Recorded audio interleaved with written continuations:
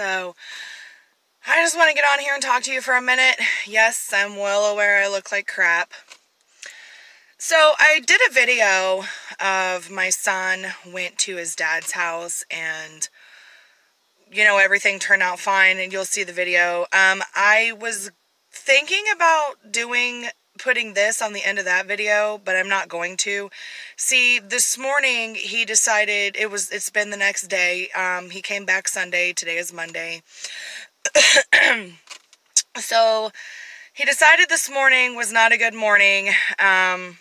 He was just having an emotional time. I started recording him because he doesn't like it when I do that, and I know that's wrong, and I don't do it to embarrass him, but I do it to kind of get him to stop, and also to... Basically, I started recording him so that I could show his dad how he was acting, so that we could co-parent, so that I had proof of, you know, I'm not just making this crap up kind of thing. That, you know, I was taught to document stuff. But I decided not to do that. I'm not going to stick that on this recording, and I'm doing a whole separate recording because I'm not out here to try to embarrass him, but I'm out here to get awareness. See, Christian doesn't do very well with change.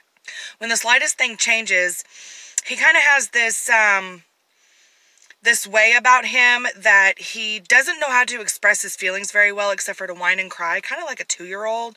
And sometimes he doesn't quite understand why he's doing it. He just feels that way. He has those feelings encased, you know?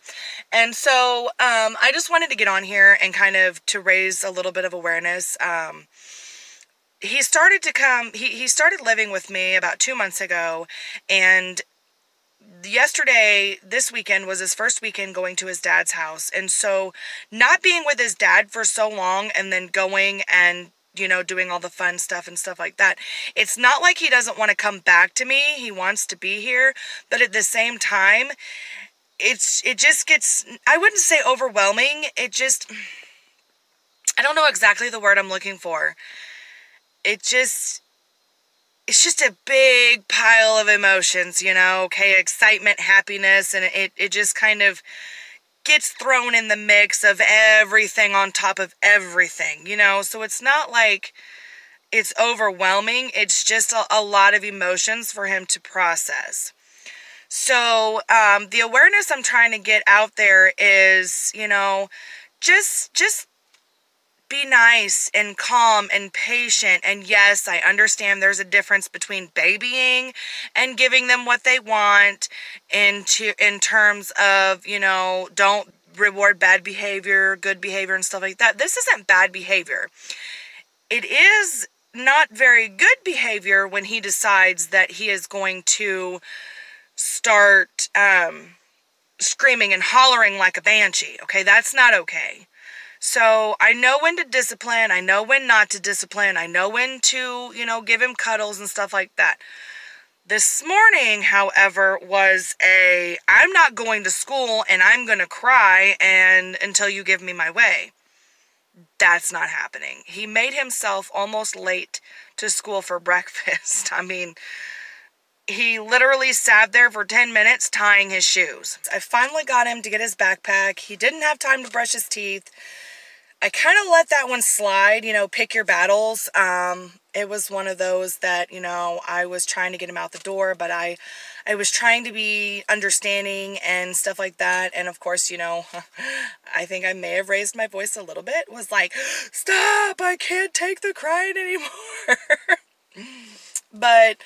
so he was running late. I don't have any gas in my car, and I went to drive him down to the corner, and we made it to the corner. You know, I don't drive all the way in there because there was too many people, but we made it to the corner, and he gets out of the car, and I drive around the side, and I was watching him, and then all of a sudden I turn around and he's gone.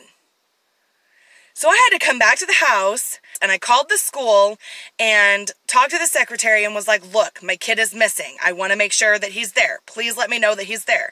So she called me back, and everything is fine and dandy. He's great. He's awesome. So tonight when he gets home, I'm not trying to reward him.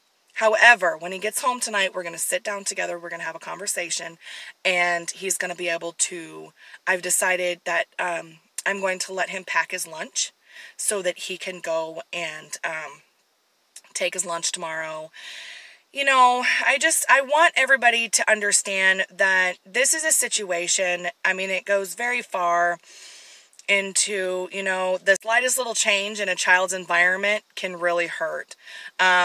I am not innocent by any means. There's a lot of things that I did in my past with my kids that, you know, I can say, what the hell were you thinking? But, so my phone is running hot and it keeps stopping me. That's why all this, but, I'm going to get off here and I'm going to edit this video and, just wanted to let you guys know what was going on. So he had a great day yesterday. He came back from his dad's. Everything was fine. He came into the house. He was actually extra hyper. So I knew that there was going to be an attitude adjustment needed.